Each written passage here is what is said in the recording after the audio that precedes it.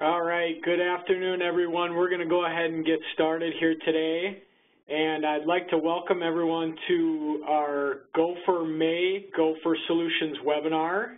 And my name is Jesse Stapp. I'm going to be the moderator for today's webinar. And it looks like we've got a good group of folks that have joined us in the past. And if you're completely new to the webinar series, the Gopher Solutions webinar series is a group of webinars that are focusing on a variety of physical education subjects and topics.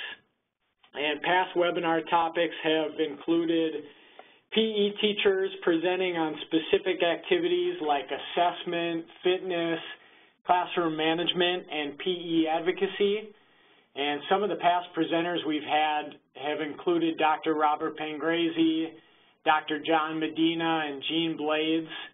And our presenters have done a really great job of bringing useful topics and information to the field of physical education. And the webinars will almost always occur on the third week of the month. And just wanted to remind everyone that everybody included in today's webinar will receive a certificate of participation for 1 hour of educational credit.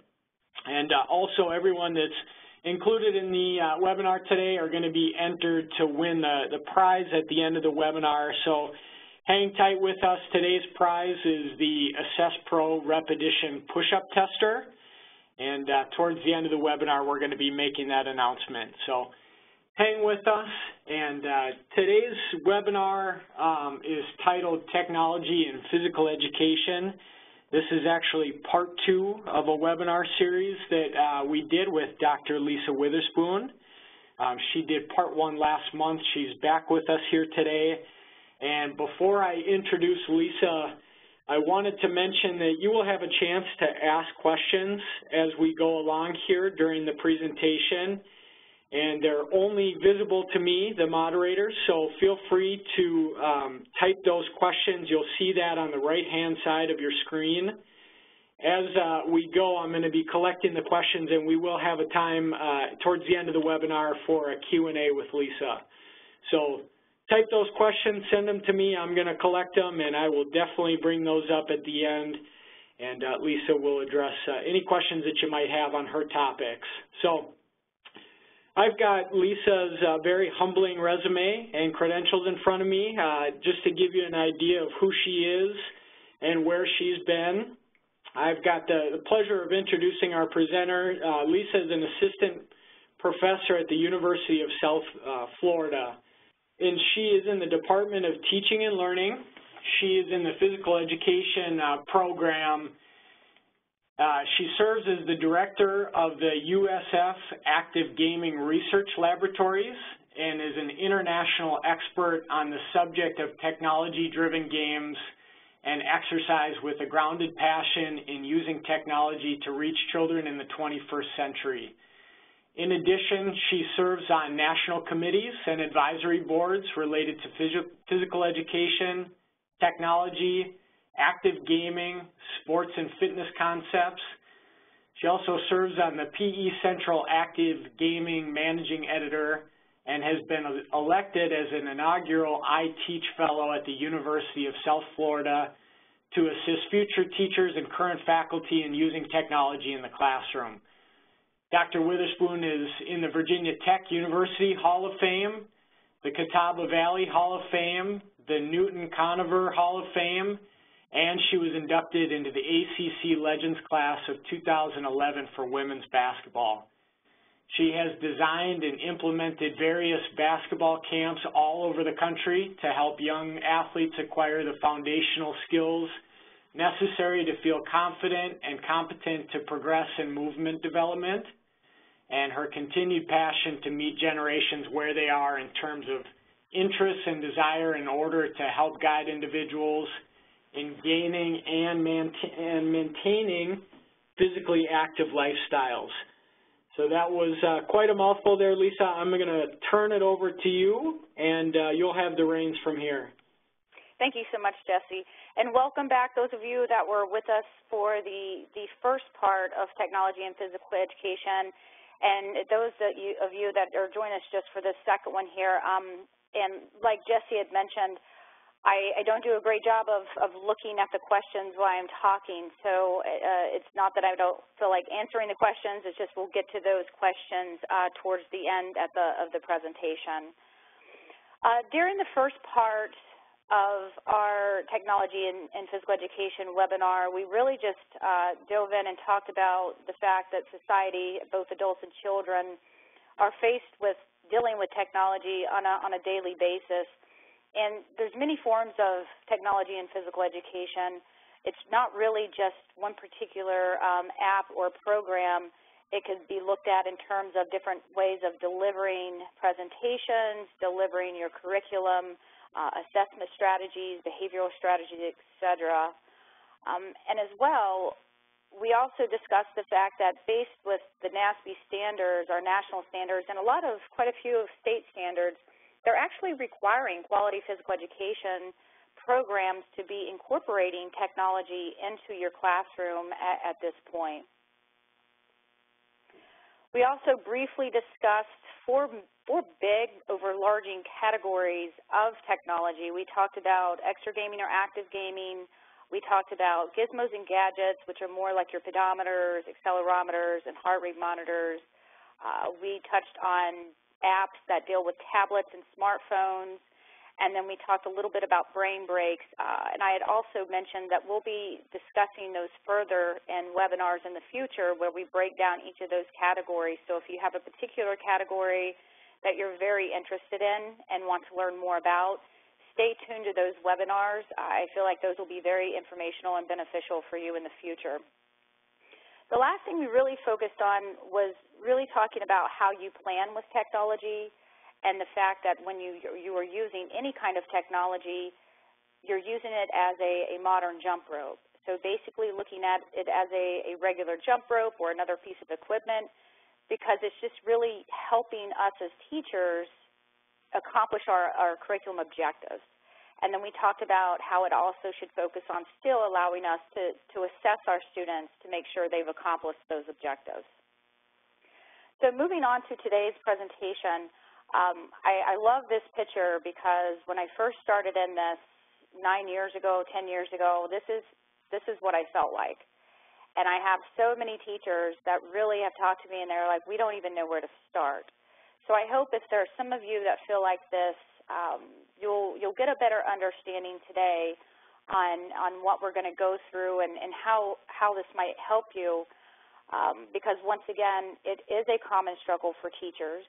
There are so many options and different ways of incorporating a variety of technologies into your classroom, regardless whether you're elementary or secondary. We're going to really focus on what to consider. And I think a major problem that I have experienced over the 10 years are teachers that just pick things because they look fun and they might seem cheap, and then they really don't help their classroom at all. They actually cause chaos. So we'll talk about those. And then, as I had mentioned earlier, our future webinars will really break down the different categories more specifically. So this is a picture of a physical education classroom, and the thing about webinars, I can't see all of the attendees' faces, but some of you probably have a lot of different things going through your head, like, wow, that's a lot of equipment. You know, how do they have the money to buy that? Or it's very organized, or where are they going to put anything else that they buy? And these are all the things that we have to go through as teachers when we start to think about adding to our classroom. So the four components of our conversation today, we're going to talk about, with technology, choosing quality versus quantity. We're going to talk about the cost effectiveness of the technology that you would consider. We're going to talk about space allocation, and then really what is the benefit of why you're choosing the technology. And at the very end, I will go through some ideas of some financial opportunities and ways of earning money and finances to afford some of the technologies that you might think are out of the range for you. So let's first start with quality versus quantity. Number one, more is not better.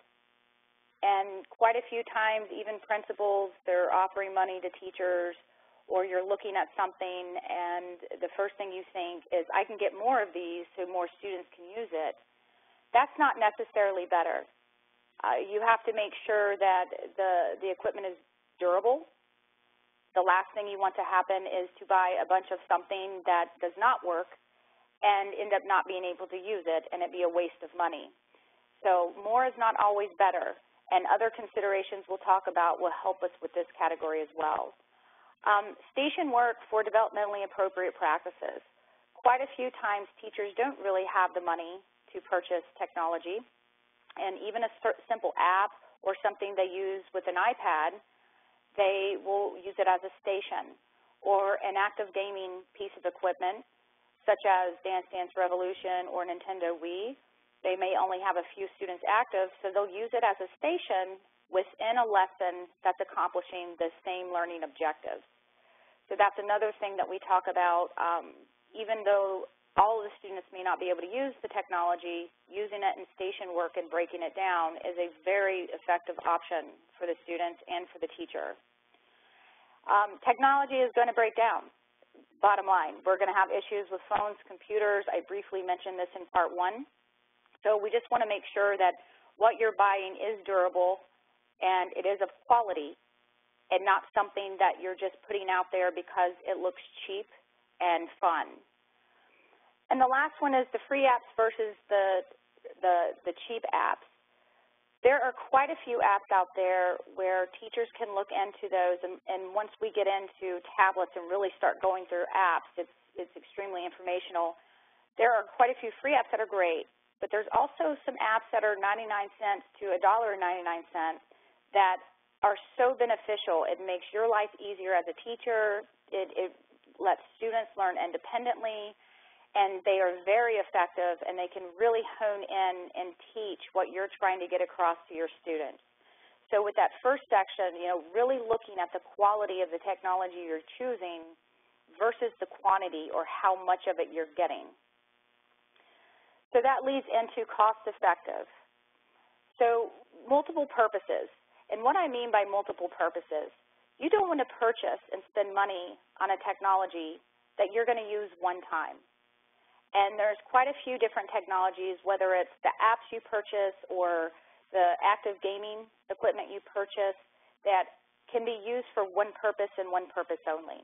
So if you're spending money and trying to think of how you're going to spend your funds, you want to make sure that you're able to incorporate that technology in multiple ways in your curriculum. And one example of that, I had teachers that when Nintendo Wii first came out, they went absolutely bananas over putting this in and using it, and I was helping them understand they needed to use it with stations because they had the remotes and only 2 could play at the time. And the number one problem were the batteries. Whether the students would leave the batteries on, they wouldn't turn them off, or the teachers forgot to turn them off, they were constantly having to replenish batteries.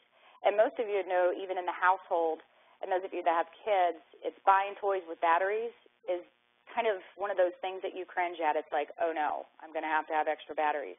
So think about that in school when you have all of your children all day long and having to replenish those quite often. So making sure you understand what you're purchasing might seem cheaper, but if it comes with the strings attached to it, such as batteries, that sometimes is a hassle as well. Space allocation. And a lot of this is more for the active gaming equipment. There is HopSports that has a huge system as well, but being able to store it, in that first picture I showed of that storage room, this becomes a problem. So some of the equipment with active gaming actually needs permanent space. It needs to be planted on a wall, or it needs to have some sort of place to put a television screen, or something to where it doesn't move around. You're going to have, if you have exercise bikes that are hooked up to televisions, they're stuck unless you're going to plan on moving them in and out of your space and then trying to figure out where to store those things. So that's one issue that we have with technology that you must consider, and even though you may know it fits great in your curriculum, you've got to solve those problems before you spend the money on purchasing that material and those technologies. A rolling cart has been something that I've used in my labs and also help teachers with. The simple rolling carts that you see in your schools probably every day. You can sit a TV monitor on those carts, and you can have your gaming system on the bottom, and you can use that to roll in and out. And if you have a simple place to put that at the end of the day, that's another option to where it can be used on multiple occasions, but it doesn't have to be left in one area. So the last question is really the most important. What is the benefit? And it goes back to, is it fun? Is it enjoyable? That's not your purpose as the teacher. That's a buy factor. Your main purpose is it going to teach the student something? Is it going to help my life as a teacher? Is it going to be more effective and more efficient for me teaching? And are the students going to learn what I'm expecting them to learn? And going in on that, maximizing time. Once again, using it as stations, or if that's what you can do in your curriculum, that's good, but you want to make sure you're not purchasing something and expecting an entire class to be involved if that's not the way the technology can be used to maximize participation. Independent learning. There are quite a few apps out there where teachers are able to show the app, get the kids in their stations, or when they come around to that station, the students can learn independently through watching videos or through, someone talking and showing them how to do certain things. So there's quite a few apps out there that will increase and expect student learning to be occurring. Does it reduce behavior issues? There are quite a few technologies, once again, where you can expect your students to really take advantage of the fact that they're able to use these technologies, and it will keep them busy, it will keep them on task, and they won't be waiting in line, they won't be arguing and fussing, they'll all be engaged. And so those are some, one of the main important parts, especially in elementary, that I find. If there are certain technologies that are used that just happen to be fun, the students tend to argue and fuss over those technologies. So making sure it's going to reduce behavioral issues and not increase them. And then the last thing, of course, and very importantly, the safety considerations. Choosing equipment to where when you set the equipment up or when you use it, it is going to be safe. A lot of active gaming and extra gaming equipment comes with cords and plugs, so being able to set it up and creating a safe zone where students understand how they're moving around the equipment is very, very, very important. So now we can talk a little bit about the financial constraints. I don't know many physical education teachers that walk into a school year and have the funding that they feel like they need or that they feel like they're appreciated for the job that they do. So we're all in the same boat here. I have worked with quite a few teachers, and I've also learned quite a bit from teachers on how they've been able to raise and maintain money in their accounts for purchasing equipment, and at this point purchasing quite a few different types of technology methods. One is obvious to many, it's grants. You can go through Gopher and get opportunities for grants there. You can simply Google Physical Education Grants 2016 or whatever year it happens to be in, and it will come up with quite a few options of grants that you can obtain for your physical education program. Many teachers don't understand that in their district there is someone there that can help guide them and assist in writing grants for the program. So being able to reach out to whoever the health and wellness individual is in your district would be important if you were interested, because I know our undergraduates do not go through a grant writing process. So when they get out into the schools, they feel uncomfortable. I didn't feel comfortable when I got out of my undergraduate writing a grant. It was scary. But there are individuals that can assist you to be able to go after some of the grants that you feel would really help your program.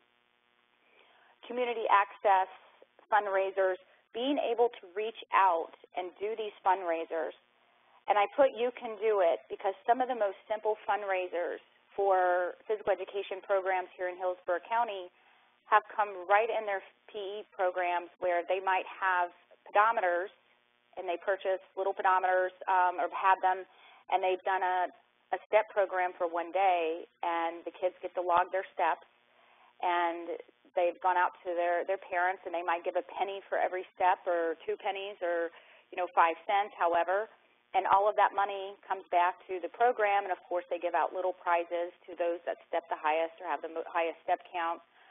That's one where if you have pedometers, and you can purchase pedometers pretty inexpensively as well. So that's a fundraiser if you have those.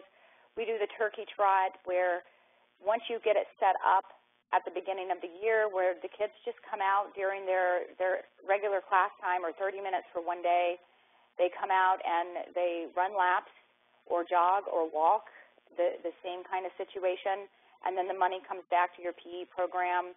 We had a very experienced teacher host a field day, and she had a icy machine, a snow cone machine, and she charged the kids 50 cents to have an icy made, and she had funded every piece of equipment for her field day over a 4-year period. So it's little things of that nature, and of course the parents volunteer, that allow you to be able to bring in funding outside of what you're provided by the school if you really, hone in and decide to put in the initial work to it. And I will definitely be able to help, or would be glad to help any of you that are interested in any of these fundraisers. There's quite a few that you can do with your school. And then the last is the PTA. And depending on your PTA and who you're with, I've had a couple of physical education teachers since they've graduated our program that did not think their voice would be heard with the PTA, and sure enough, they were able to obtain a new playground set of equipment. They're able to, get new basketballs for their middle school physical education program, and the PTA would actually put together some of these fundraisers. So being able to reach out to the PTA, if you get lucky and there's some parents on there that really want to back physical activity, then they really will do a good job in helping you find that funding in one way, shape, or form.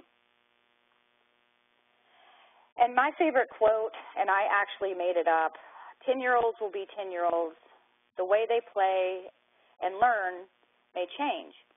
So 10-year-olds are always going to be 10, but what we've noticed is what they're interested in, what they're able to adapt to very quickly is definitely different today than it was 10 or 15 years ago.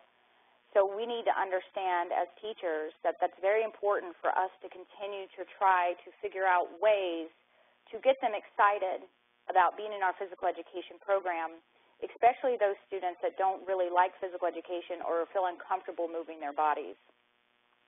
And after all, we're really the only program in our schools where children will say we get to play in school only in physical education. And so we've got to allow them to not get to a point where they feel like physical education is boring because it's mainly repetition of everything's traditional, but trying to find things that get them excited about it to where they still feel like they're playing and being active but being healthy at the same time. So in conclusion of what we talked about today, technology is definitely overwhelming. There are many choices to consider, but going through what we talked about, really it's about making sure you're making the right decisions when you're considering a specific type of technology. And it is baby steps. And if it is overwhelming, start with something that you read about or you know is going to help you, you know is going to work, and the more comfortable you get with understanding how students are reacting, then you can continue to add to your program. And remember, as I put here, children are as good at this as we are, and yes, when things break down or when you put an iPad in front of them and you show them an app, they know how to swipe, they know how to click, they know how to move forward, and they probably will figure out more important things about the app than we can. When things break down, they're going to first look at plugs and they're going to flip through stations. They understand it. They really do.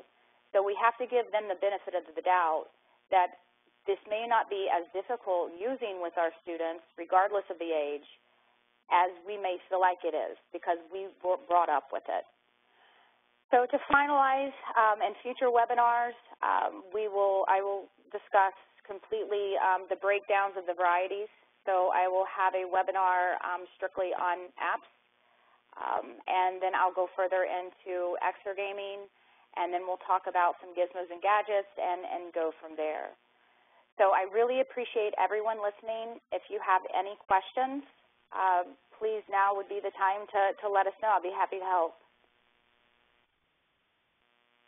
Thank you, Lisa. A lot of good information in there. And I did have a couple questions, and you mentioned you were going to get into this in some future webinars, but I think all of us are pretty anxious to hear what you're using, what your favorite apps and games, technologies, and maybe we can break those down into three. So if you could just give us a few apps that you really love, that you use, that could be really helpful in the classroom. Could you maybe expand on that a little bit? That's complicated. I probably use about 30. And once again, it goes, well, I've been doing this for 10 years, so it really depends on the content I'm teaching. And with my teachers, the different position I'm in from the teachers that I'm probably talking to right now and talking with is the fact that I really think that I am preparing my teachers. So when I'm teaching a lesson, preparing them how to teach, I try to use apps that they could possibly use in their classroom. So I teach very differently than what you all would do in the classroom. So I use presentation modes for an app. I use one, and I purchased it, Explain Everything. It becomes like a whiteboard on your screen where I can take my finger, I can drag, I can upload videos, I can upload pictures, I can draw on things. It's incredibly amazing. I use that for a lot of my presentations just to avoid PowerPoints. I use Prezi PowerPoints. I actually require my students to use a different presentation mode and when they're delivering presentations, so they are used to doing that when they graduate. I use ClassDojo with my students. Some of you might have heard of ClassDojo. It's a great way, especially more focused elementary, but if they're my students, when they're in class, you can put in behavioral issues or positive things, and you can just click on it, and it'll give them points. And then actually with the students' parents, you can directly send an email, and it'll show if someone was off task today, you can add comments, you can send it right to them, so you're able to keep that communication without having to go in and send a separate email or a phone conversation with the parents. So we use that one. I use TeamShake to get my kids to understand different ways of partnering up their students. I use, in my coaching course that I teach, I talk about there's quite a few different ways of setting up brackets for tournaments. There's stopwatch timers where they can just have an iPad. There's scorecards. So like I said, I could go on and on. There's so many, which is why it deserves an entire presentation on itself, but I can tell you for all of those interested, if you get into your app store on whatever device you use, whether it's a Android or an iPhone or any kind of Apple product, and you go in and you start Googling physical education apps or physical activity apps. I've also, in our health classes, we use the iMuscle app. We use all kind of apps that help children start learning how to do exercises, and it points to muscles and names them. So there's quite a few that will pop up, and that's where it's hard to talk about all of those because it's overwhelming, and I don't want to overwhelm everyone. You start in baby steps, and you pick a few and say, this might be neat to try, and once you get down how you're using it, then picking a few more becomes a lot easier to administer. Thanks, Lisa. Yeah, those sound like really great. options for the classroom, and like you said, those are available for a minimal charge, or a lot of them are free too, so those are great resources. The second part of that question was either games or some of the extra gaming that you had mentioned. Any favorites there? Yes, Dance Revolution seems to be gender-loved. So every person in the classroom, for the most part, will adapt to it. So that seems to be a favorite, and you can use it not just for dance, but you can also use it for fitness. And a lot of teachers don't really like teaching the content of dance, so it allows them to work on teaching rhythm, let them be creative with steps they come up with, putting it on different modes. But you can also use it for fitness concepts. So it is something that you can buy that's not incredibly expensive and can be extremely durable, that can last for years in your classroom. I really do like the Kinect, Xbox Kinect, for also a more inexpensive way. You don't need batteries. You can display the TV, the monitor up on the screen, so all children are following, or you can use it in a station just where those students that are participating are actually getting recorded. And some of the games like Just Dance, the class, I actually used it with my students where we would have like a brain break and go in and participate. And eventually, after you get so many points, you unlock a new message or a new prize. So it would depend on, which class at that time could unlock that prize, and the kids absolutely love it. And another great thing about Kinect is sustainability, which we know children get very sick of doing the same thing over and over and over again. So you're able to switch out the game. So you can practice, some of my students, I've had them in elementary learn the rules of tennis or the rules of certain sports based on playing it, so they've got the cognitive aspect there. But then they're also able to go through the motions and work on the skills that we're working on in different stations. So you're able to use it for quite a few different applications. So that's why I really like that one as well. Thank you, Lisa. And I think this brings up a really good point. We had a question that was submitted while you're talking about apps. Do you think it's a good idea? Do you recommend using the students, and assuming they are allowed in school, do you allow the students to use their smartphones in class if you're trying to incorporate some of the technology? So this is the question across the world here. Some schools within a district may say, yes, you can have your students bring their phones to the classroom, and then you can assume that maybe some of the parents may not allow them to. But those students, I know my middle school student right now, he's not supposed to use his phone in school, but I know he takes it because he'll text me. And I'm like, turn off your phone. Like, what are you doing? So I know they have them. So if they're allowed to use them by permission by the principal, then yes, you would just have to make sure you're not having them participate in something where they're holding it and running around and the phone getting cracked. That's the thing of trying to just make sure what they're doing with it, what you're administering, is safe and not something that's going to cause any issues with the parents. Great point. And I had a really good question. The questions are flooding in, so thanks everyone for submitting these. We'll try to get to a few more. The big thing that's coming up, I think a lot of teachers, this is a common theme, is classes getting pretty large. Do you use any applications or any technologies that help you facilitate a large class size? Is that something that you've had experience with, Lisa? I really have not, and it is such a common question. And unfortunately, I know what some people are thinking about as large being anywhere from 50 to over 100, 150, quite a few students. And unfortunately, that's just incredibly impossible to handle, and I think get everything accomplished that you want without a lot of teachers. And we're stuck with that, and I realize that. That's where there would have to be multiple stations set up with different technologies. It does get complicated, but I do not know of an answer right now that could get everyone together unless they participated more at the elementary level on something like brain breaks, where you're able to put up on a large screen an activity and they follow along and everyone has their own personal space. That is something we've used with our larger classes in the gym. Polar has a great thing that attracts attention, but once again, you would need heart rate monitors for it, where all the kids have heart rate monitors and you have a small space set out in the gyms where they rotate, and you have a very small space to do different types of fitness component activities, and they're able to look up on the board and see their heart rates and see where they're at their fitness level. So it's really just a complicated question, and I wish there was something to solve that, but unfortunately a lack of space, a lack of physical education teachers, and a lot of kids is a tough one.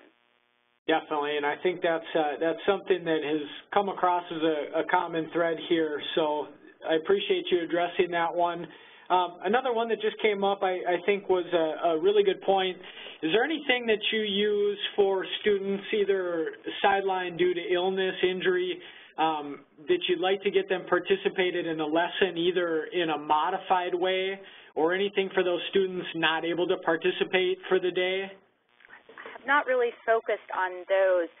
Technically, an injury or an illness where their sideline would be more of the apps related to cognitive learning, to where they're actually still learning, whether it's through different videos, or something where they're actually able to watch, learn, and then regurgitate in some way or fashion what they've learned. But being able to get students that are injured still active is kind of difficult because it would depend on the injury, and I haven't delved into that. That's a good question. Sure, lots of variables there. So thanks everyone again for the questions. We'll wrap up that section of the webinar here. I did want to mention we've got our winner for the drawing, so I will announce the name. It's Jeffrey Bradley. So Jeff Bradley, congratulations. We've got your email here, so we will be in contact on when we'll be getting the prize out to you. We'll get that out to you as soon as possible. And I'd also like to remind everyone just once again to keep an eye peeled for that certificate of participation for today's webinar. As I mentioned before, it will be an hour worth of credit towards educational credit. We will send that out. It's usually a few days, so keep an eye peeled here. And then we just hope that you'd keep an eye peeled for the future webinar invites and you're able to join us for future topics. So appreciate everybody joining us today, and thank you so much, Lisa. Great information. Everybody have a great afternoon. Thank you. Thank you.